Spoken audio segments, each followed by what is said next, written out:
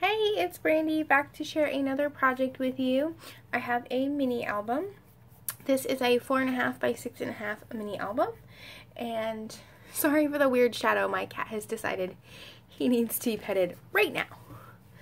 I don't remember the paper collection, but I'll put it down in the description box below. I think it's a newer DCWV collection. It's got like pinks, golds, like a really soft green, white, black, and a little bit of silver. So here's the cover. Sorry. It's just used this little chipboard embellishment I had. It was in my stash. I honestly don't know who makes it or who it's by. It just says enjoy the little things. This is ribbon, like really old ribbon I took out of my stash. I did a Tim Holtz book plate and then just stamped the word love. I did paint the book plate with some gold paint. And it's just like cheapy Craft Smart gold paint. Tux, you are so in the way. Alright. And the covers are 5 by 7, and then the pages are 4.5 by 6.5 inches. Okay, and it just opens up like this. And there's an inside side pocket. I did wrapped covers. And this cover is actually made, I did vellum. I first covered my book, my wrapped covers in white paper, and then I went over it with vellum, and then I hid all my edges and my glue with more of the paper collection instead. So I just have a pocket here. Again, I have about a bazillion stickers in my collection, so I had one that had the word together on it. I just trimmed it out, backed it on cardstock, and put it in the book.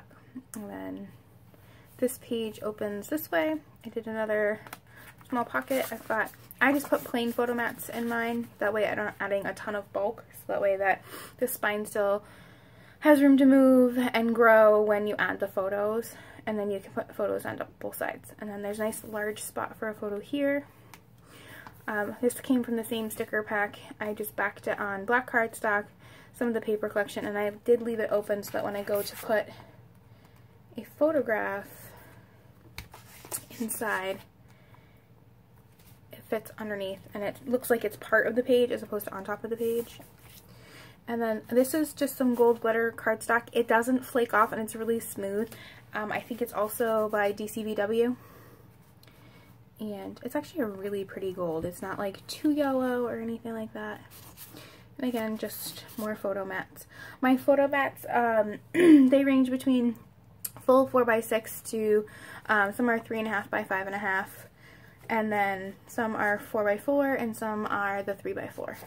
And this is just, I just took a photo mat, I added the gold paper to the edge, and it has a full side pocket here.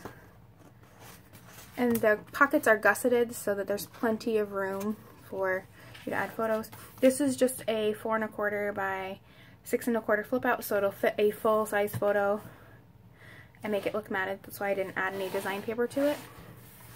And then again, I just made a little flag and left it open so I could place my photo in there.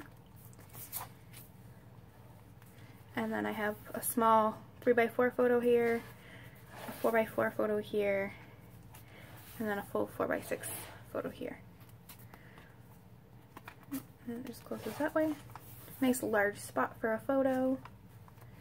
And then it repeats the page styles. So you have the side pocket. I just liked this paper, so I wanted to leave it plain. I think I'll put a smaller cut down photo here, and then the recipient can write the date or whatever they want up on in the thing, or they can leave it blank. A large spot, and then this is another pocket. Again, this is more DCWV gold, glitter paper, so it doesn't flake off and it doesn't feel chunky. It's like nice and smooth, which is what I liked about it. And it just has the gold and the silver. And then this slips down. This is just a really pretty, elegant, clean paper collection, which is what I really liked. I think the only paper that is not from this is the honeycomb pink paper. It was part of like the loose stock at Michael's. It just, the color went really well with it, and so I grabbed that. And I left the True Love open at the bottom so I could slide a photo mat. And this flips up, flips down, and then I just have an angle pocket on the very back that holds 2 more photo mats. And I leave my angle pockets open on the short edge here just so that you can just slide right. Well, that was interesting. My light bulb is dying. There we go. And so that you can just slide right in, so you're not trying to fight with 2 gussets. The gusset just holds it on the top and the gusset on the bottom, and then I leave the short side open. And then this is the back. And then my glue wasn't quite dry on my Love. And then I'm going to fill this with glossy accents. I just wanted to make sure I filmed it before I put glossy accents in it, because otherwise I would have gotten glossy accents everywhere.